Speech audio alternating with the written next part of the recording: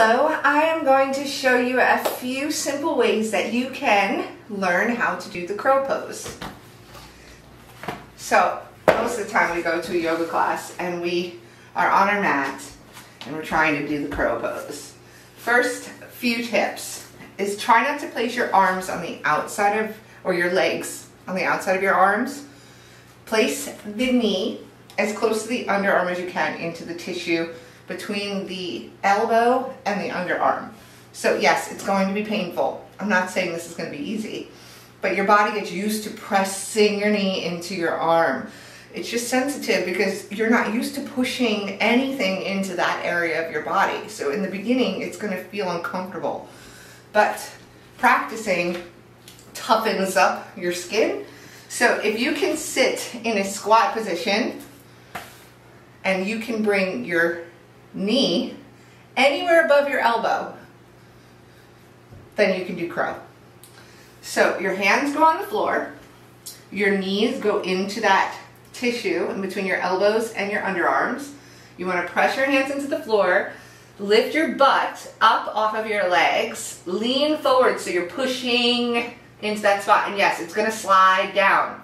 Hopefully not all the way off of your arm. So press, lean, lift your toes or your heels up so you're on your toes, lift your chin, then look as far forward as you can. So you don't want to be looking under you or down. You're looking forward ahead of your face. You're leaning forward, and you can lift one leg or both and find balance. Now, that's challenging, right? In a yoga class, sometimes we have blocks, sometimes we don't. But if you do, you can use them to help you with crow. So you place the blocks down. If you have two, use two, because it's the height that you will be in when you are in the crow pose, kind of. 3, maybe. 2, better. You will be balancing on them, so make sure they're flat on each other. Bring your hands to the floor and bring your feet up onto the blocks. So you're on your toes. You're basically in the position you're going to be in for crow. So you flatten your hands on the floor, spread your fingers wide, place your knees into the space between your elbows and your armpits, lift your butt off of your legs, lean forward, look forward, and then if you'd like, lift off. So you can hang out here for as long or as little. So you can grab, you can lift, point your toes, wherever you need to be. So you're in the position. So even if you don't lift both feet off, this is practice. This is progress. Practice is how we do it. So if you're not doing it, you are doing it. Because when we try, we're doing it. Whether we lift our feet off the ground and balance on our hands is a whole nother story. But putting ourselves into this position, you're engaging your back muscles, your abdominal muscles, your chest muscles even, your arm muscles. You're working all the muscles to finally get into crow pose. So yes, it might not happen today, or it might happen today. Either way, practice makes you strong enough and it gives you the courage to do it. A lot of times with crow, it's fear. So a great way to do crow is to practice mini crow. I call it mini crow because we're lower to the ground. So basically, think of Pincha Mayurasana, forearm stand. We take our elbows down to the floor.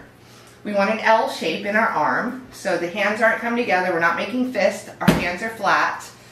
And instead of coming up into dolphin pose or lifting our legs over our head in Pincha Mayurasana, we take our knees to this place right here, and we're coming to crow, but low to the ground, our low crow. Tiptoe your feet up, bring your knees into the space above your elbows in the back of your arm. Lean forward, almost kiss the floor with your face, and slowly lift those feet up. You're in crow. It's so much easier to enter crow in baby crow because you're already so low to the ground. The fear factor is gone. So if you can practice being in crow here, super low to the ground, practically face to the floor, then you can get into your crow just like this. It's just a matter of letting go of the fear. When we let go of the fear is holding us back. What are we afraid of? Are you psychic? Do you know you're going to hit your face on the floor and break your back? No, you don't, because you're not psychic. Practice low. Baby crow, elbows down. Almost kiss the floor, lift those feet, hold it, show yourself that you have this, you got this, you know what you're doing. And then bring your hands to the floor. Maybe climb up on your blocks. It's a great way to go. 1 block, 2 blocks, it doesn't matter. Lean it forward. You're jabbing your knees into your arms. Breathe. Don't stretch your face out and tense up. Relax. Lift your gaze and breathe. And keep practicing and you'll get it. So that's just a couple of tips that I have for you to get into your crow pose. Enjoy.